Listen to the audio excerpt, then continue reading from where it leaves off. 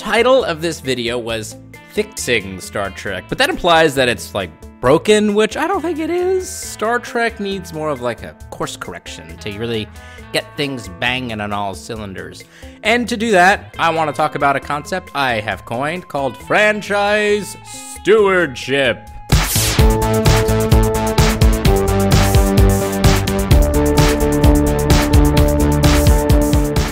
Upon initially hearing this statement, you might think I'm talking about returning to Roddenberry and the Berman era Star Trek and putting things back to the way they were in 2005. It's been a long road. But that isn't the case at all. Franchise stewardship goes beyond just managing Gene's vision for Star Trek.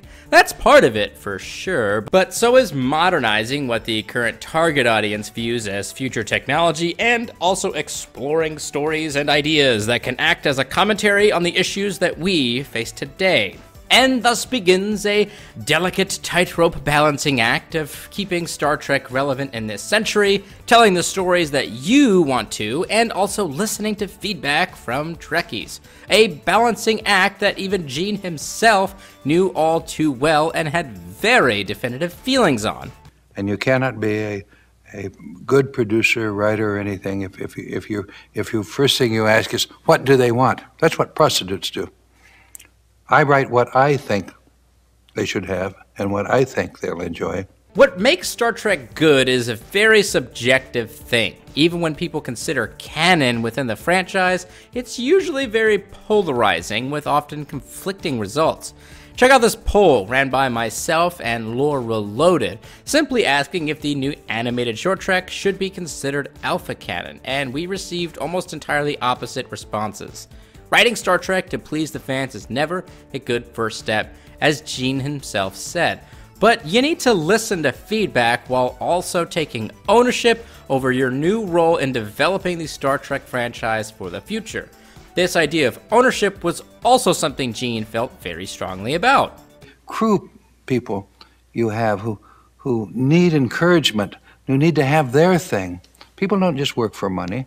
The mixers, the cameramen, and all of those people have to have their show, and with a new cast, it could be that way. It could have new ideas and so on.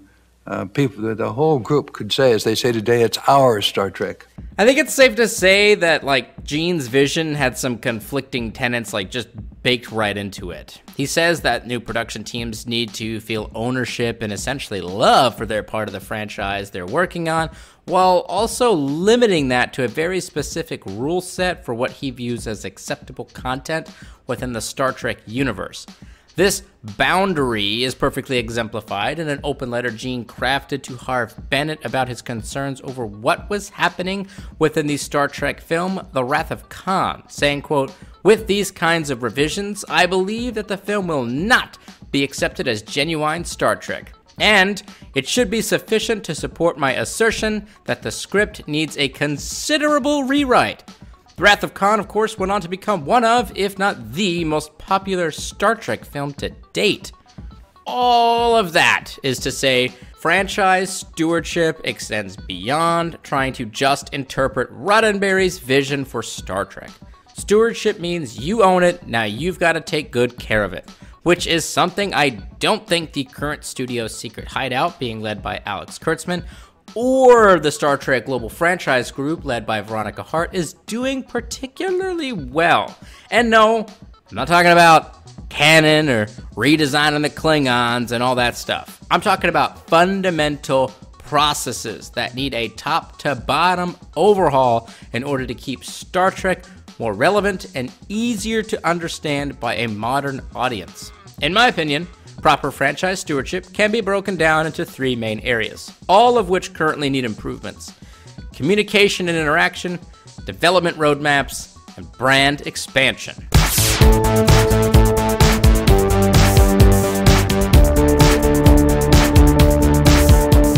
Communication is critical when it comes to proper stewardship of any franchise, but especially one as beloved as the 50-plus-year-old Star Trek universe.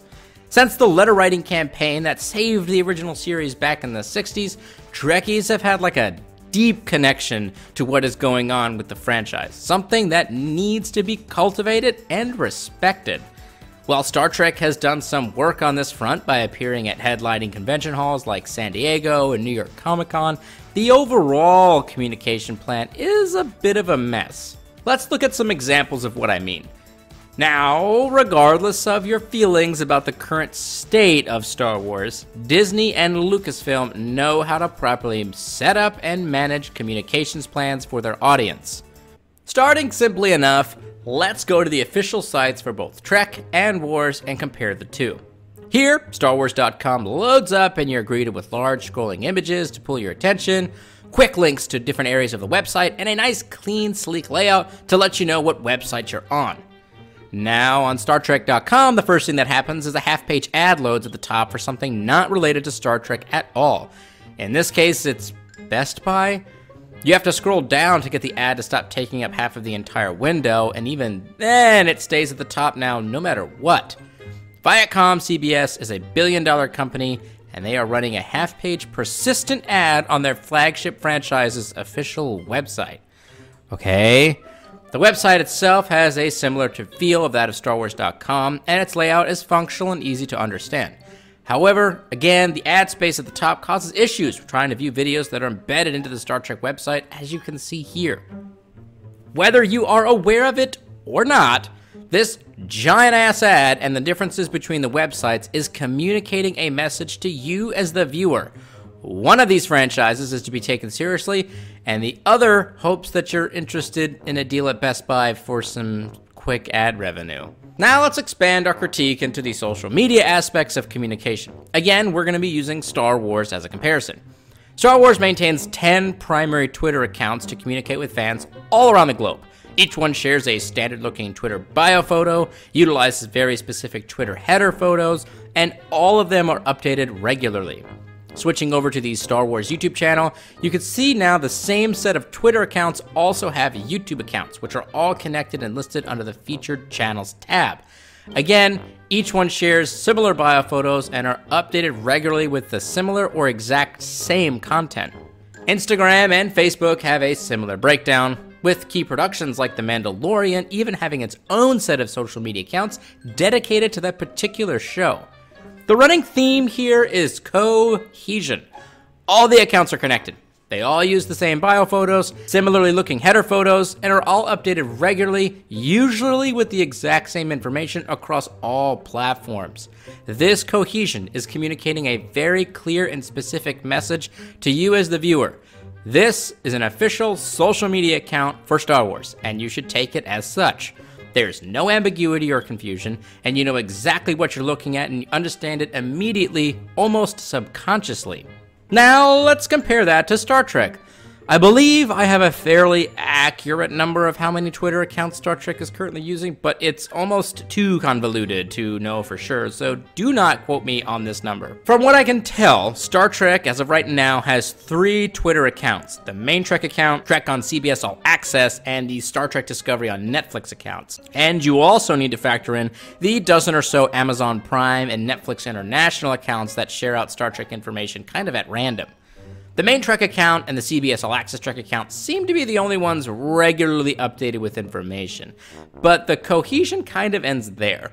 The Netflix one hasn't been updated since April of 2019, and its pinned comment is that of a geo-locked video that not everyone can view. There is no cohesion between bio photos, headers, or any information being released. It's not even clear why there's a CBS All Access account at all, considering current and future Star Treks will all now be located there. The international Amazon Prime and Netflix accounts are sporadic with their information and are obviously not connected to the social media plans of the other 2 Trek accounts, which was exemplified during SDCC 2019 when the Amazon Prime Singapore account shared out the Picard trailer before it had even aired in the convention hall. Now let's slide on over to YouTube. Star Trek appears to be spread between 2 different YouTube channels, the CBS All Access channel and the Star Trek channel. However, once again, there is no cohesion or clear communication strategy. The Star Trek channel doesn't even have the Picard or Discovery Season 3 trailers uploaded on their account. The 2 aren't linked at all through the featured channels section and instead point to other CBS-based productions. Even this Facebook link doesn't take you to the correct location as it pulls up the CBS All Access version instead of the official Star Trek Facebook group. Now, you might be saying to yourself, hey, just because Lucasfilm is doing it that way doesn't make what CBS is doing bad. And to that, I would simply ask, if you wanted to get an official update from Star Trek and from Star Wars, which set of social media programs would be easier to understand and trust? So with the website and social media products in a bit of a mess, how does Star Trek communicate with people online? Well, the answer is not very well and not very often. Very basic information isn't being passed on to Trekkies, which is causing a massive amount of confusion and frustration within the fanbase. For instance, when are the new short treks going to be released internationally? Is Discovery moving off of Netflix to Amazon Prime? Is the new Picard comic overriding the 2009 Countdown comic? What's going on with the showrunner position for Picard Season 2? Are the animated shorts considered canon? I could go on, but you get the point. These are not hard questions that require a lot of deep thought. And it's not like we even need a definitive answer on anything. Simply acknowledging the questions and letting people know you're working things goes a long way. And yes, in the past, Star Trek hasn't done this kind of communication. But this isn't 2005, it's 2020. Social media does have its benefits, and it's time for them to start using it correctly to connect with old and new Trekkies. So how can they fix this? Well, honestly, it's pretty simple. Drop the ads from StarTrek.com, standardize the bio and header images across all social media accounts, keep all social media accounts updated regularly, consolidate these social accounts. I know this is kind of the opposite of what Star Wars does, but because you're dealing with so many international accounts from Netflix and Amazon, it's best to just have a singularly focused primary Star Trek account for people to use and to go and reference. Work with Amazon and Netflix on those aforementioned international accounts, and maintain a cohesive upload and update schedule across all platforms that you are able to control. That some of these disjointed efforts were for sure caused by the licensing being split up between CBS and Viacom, but these companies are now officially remerged. So now is the time to clean up the communication plan and the online presence of this franchise. Alright, that's enough about communication. Now it's time to talk about development roadmaps.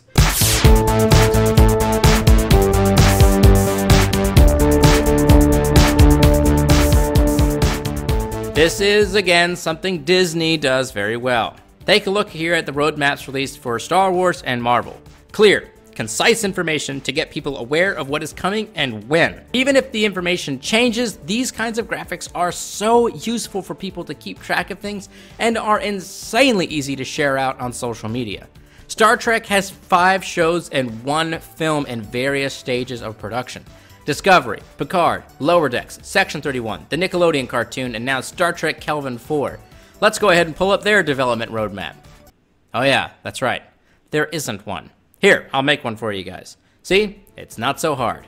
Again, this isn't to say what Disney is doing is the only way to handle this kind of thing, but having something is really necessary in this day and age. I cannot tell you how many comments I get about release dates and confusion regarding when things are coming out because all of the information is so scattered all over the place.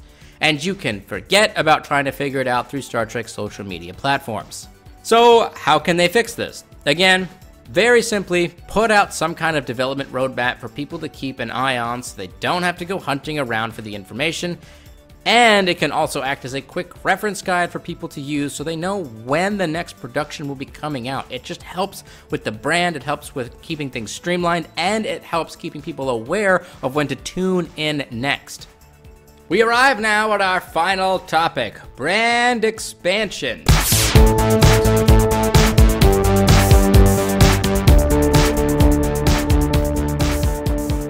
At this point, I think I've beaten the whole Disney does it better horse sufficiently, so let's just skip right into my thoughts regarding some improvements.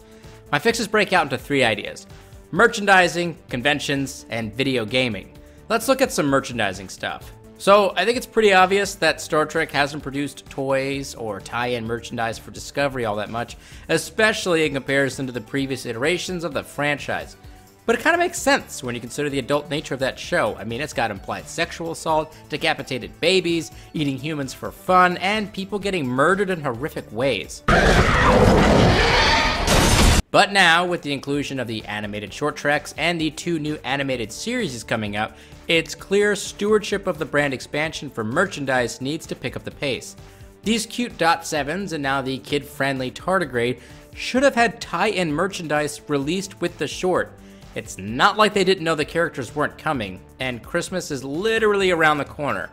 Not timing this together just speaks to the lack of cohesion between the productions and the brand itself. I mean, hell, young Michael Burnham is literally holding a tardigrade plush in one of the animations, something that kids and adults alike would enjoy having or giving as a gift. The point here is they could be doing more to meet the demand that they themselves are creating with their own products. As for conventions, it's a pretty simple fix. You gotta ditch some of those privately funded ones, including Star Trek Las Vegas, and focus on putting together their own official Star Trek convention. Yes, just like Star Wars Celebration. It's a great way to connect with fans, showcase things from various productions, sell some of that merchandise I was just talking about, and drag actors out on a stage to answer questions and talk to people. Finally, for video gaming, this is another simple fix. As of right now, the most popular game for the franchise is the aging Star Trek Online MMORPG. In recent years, we have seen an influx of money-grubbing mobile games and that really weird VR Star Trek Bridge Crew game, but that's about it. Video gaming is a multi-billion-dollar industry, something that most corporations are acutely aware of and have consistently produced video games to capitalize on that market. For whatever reason, Star Trek has kept a distance from video gaming, despite having a long history of pumping out games for decades. To fix this, Star Trek needs a new standalone RPG game. One that focuses on a great single-player story and allows for a universe of exploration. They should also spend a few dollars to remaster some of the classics like Voyager Elite Force and Star Trek Armada. It also wouldn't hurt to connect with a company like Creative Assembly to build a new Star Trek RTS or 4X video game for the strategy fanatics out there. The popularity alone of Star Trek New Horizons and Star Trek Armada 3 mods clearly show there is a market demand for something like this. This video is totally meant as an attempt of constructive criticism, pointing out some of the things you guys could be doing better and providing some possible solutions to those issues. There are a bunch of different ways to skin this cat, and I'm sure many of you probably have your own ideas, but these are mine. These are my suggestions. But the bottom line here is Star Trek is in desperate need of proper franchise stewardship to help keep it relevant in today's world, capitalize on the IP itself, and expand the brand moving forward into the future.